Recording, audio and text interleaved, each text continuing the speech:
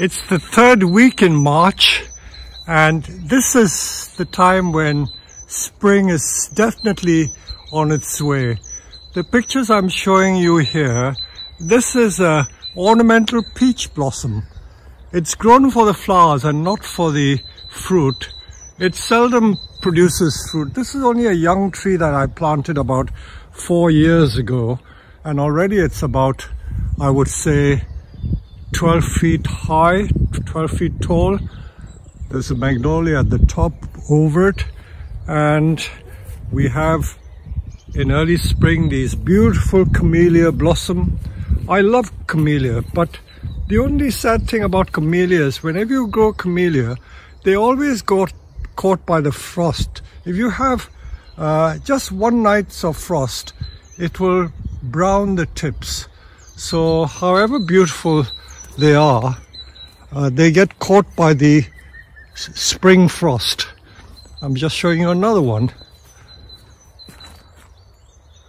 This is a white one, beautiful white one. And just around the corner here, we have some ornamental as rhododendrons. They are miniature rhododendrons. And in the far corner, I have a star magnolia. The star magnolia is the Magnolia stellata, but this one is a soft mauve color. It's not white. Most of the common stellata are white in color, but this has got a soft mauve color. Certainly when the flowers are young, they have this lovely mauve color. Again, this bush I planted about 10 years ago. It's already about 3 meters or more high. There are many other plants which have not yet come into flower. This is my poor vegetable garden, but I've got to dig the weeds out. But look at my rhubarb plants. I grow rhubarb because my children love rhubarb. They make rhubarb pie with it. As I walk through the garden, I'm going to show you something which is really the main object of this talk today. What I'm going to talk about today is making bonsai out of Forsythia. People don't believe me that most of my very nice bonsai are made from ordinary plants. Now, this is a hedging Forsythia. You can see this is my yew hedge. It's about 8 to 10 feet tall. And I grow Forsythia also as a hedge. You can see clearly that it is a hedge. And although the stems are so long, they produce stems about 1 meter or 3 feet every year.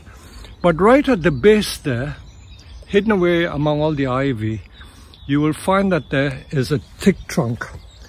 I'm renewing my fence over here. I'm remaking the fence because the recent storms brought it down. And I did dig up, there's another Forsythia hedge growing in the yew. I dug up a Forsythia which was in the way, and this is the Forsythia I dug up with a digger. I dug it up because it was not really doing anything, but look at the trunk at the base. That base is every bit 10 to 12 inches across. And when I cut it back to about a foot, that is going to be the future of my bonsai. In case you think I'm kidding you, look at this shoot. This is a Forsythia flower, and this is a Forsythia bush that I've dug up. So this will be a future bonsai with a beautiful trunk. Since we are talking about flowers, I must show you this because many people think that I don't grow flowers, but this is a beautiful amaryllis that I've grown. And here's another one, different variety. Unfortunately, the slugs are eating it, but they're lovely flowers. Look at the buds that are on this one. They'll produce about 2 or 3 stems at least. So this is what I grow. And this is my conservatory where I keep my ficuses. I overwinter them in here, and they're all in very good condition. And the temperature of this room is, in the coldest of the night, it gets to 10 degrees, but in the daytime, it's about 6 degrees. So ficuses, as long as you don't let them freeze, they do well. So continuing with the theme of the flowers, this is a magnolia that has been growing here since I came here in 1985. So I would say this tree would be about as old as the house. Our house was built in 1966, and I dare say this magnolia must have been planted then. So I would say it's about 50 years old, and it's got a beautiful multi-trunk. I will just go around the back and show you the trunk. Let me just walk around and show you the trunk. Give you a glimpse of our nursery. It's a massive tree. Look at the trunk of that tree. I've grown it a multi-trunk style.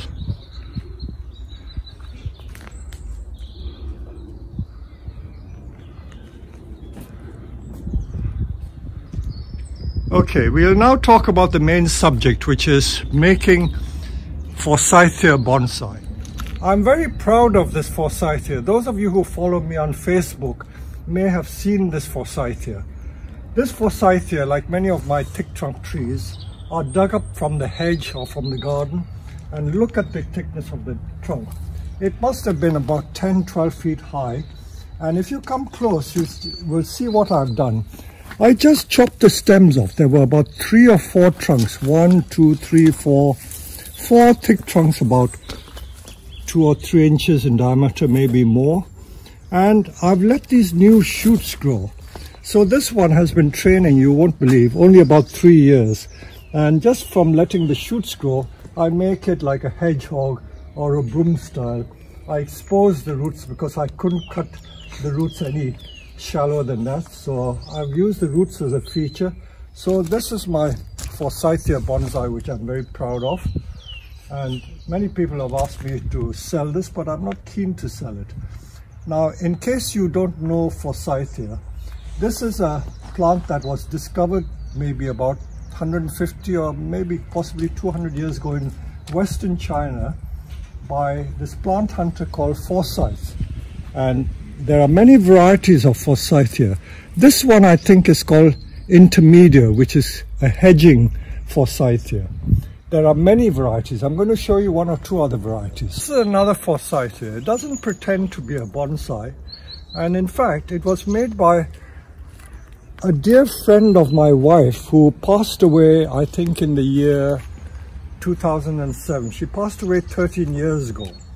And I've always kept this pot of Forsythia because she made it, and I've never disturbed it. And in fact, over the 13 years, I've never repotted this tree. So it's been in this pot all this time. But it's just a memory that I have of her. And look at it, it's just a simple forest.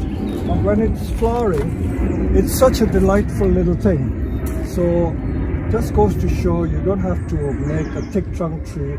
Just having a little forest like this is very beautiful. Now let's show you some more Forsythia that are still in the process of training. While I'm passing, I'll show you these again. These are my lovely Fuji cherry. This is a pale pink one, and then I have a deep pink one. This is my pride and joy. It's a big tree, really big tree. When you compare it to that massive pine,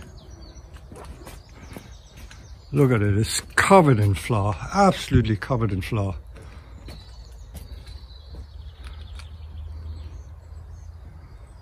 So that's it for flowering trees. Now let's get back to our subject of the Forsythia. We have so many Forsythia. Now this one I think is different from that other hedging one. The flowers are different because, as I said, there's so many different varieties. This really should be cut hard back. You can see these very lanky stems. doesn't really go with the thickness of the trunk. So for a bonsai this size, the tree should only be about this size. It's got lovely like driftwood features, and I've just grown it so that it looks beautiful with the flowers. Look at the driftwood effect on this. If you home in close, look at that beautiful natural driftwood. And it's a stark contrast to the beautiful flowers. I should really, as you've heard my expression, bite the bullet and cut it hard back over here and make it a more compact plant. I've got another one there. Again, it's got thick trunk and we've got some crabapple seedlings growing in there. So what I'm trying to show you is that Forsythia is quite easy to make into bonsai. I will now show you some that I imported from Japan years ago. Let's go into the tunnel. What I want to show you are these Forsythia that I bought from Japan maybe about 12-15 years ago. And you can see that they have these thick trunks, absolutely massive thick trunks. But for some reason the shoots always die back, so they were not a good buy. Look at it, they're suckering from the base. This was also another thick trunk one, if you can see this one. See, that's the original trunk, massive trunk like that, about 2 inches in diameter, but all the shoots died. I'm trying to revive it, but it won't be the same as before. So Forsythia like this are produced as Shohin bonsai in Japan.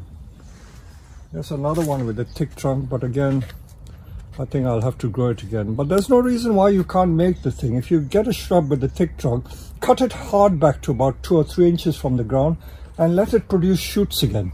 So it's simple as that. I will now show you some younger Forsythia bonsai that are produced just from ordinary cuttings. Let's walk along here. You can enjoy this plastic tunnel where we grow a lot of our plants.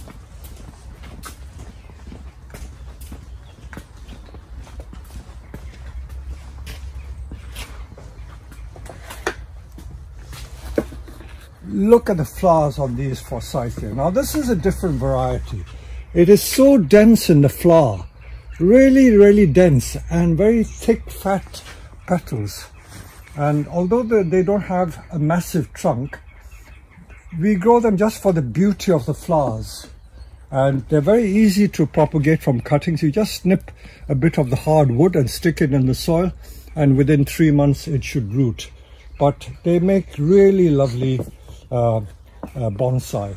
I'm now going to take you to our field growing area because I dug another Forsythia up from a hedge, and that is waiting to be made into a bonsai. So let's go there. Another Forsythia that I was telling you about. Look at the size of the trunk. It's almost like a trident maple trunk. All these ferns growing here, I don't want more weeds than plants.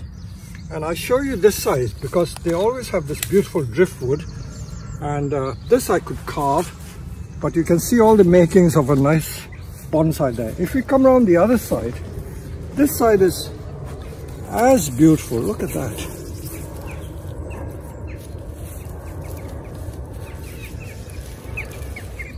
So don't ignore these beautiful plants because they all make nice bonsai. I know that they don't have beauty rest of the year when they're not in bloom. And I just noticed that they sucker as well. Look at these suckers make small bonsai. So the trick is, after they flower, they produce long shoots, but if you cut it hard back, then they will keep it compact and you will get flowers from these new shoots. They produce flowers on the wood that is produced in the current season. And isn't that beautiful? Certainly deserves a bonsai pot now. So there you go. I hope this has inspired you to make bonsai from the spring flowering plants, of which the Forsythia is one of my favorites.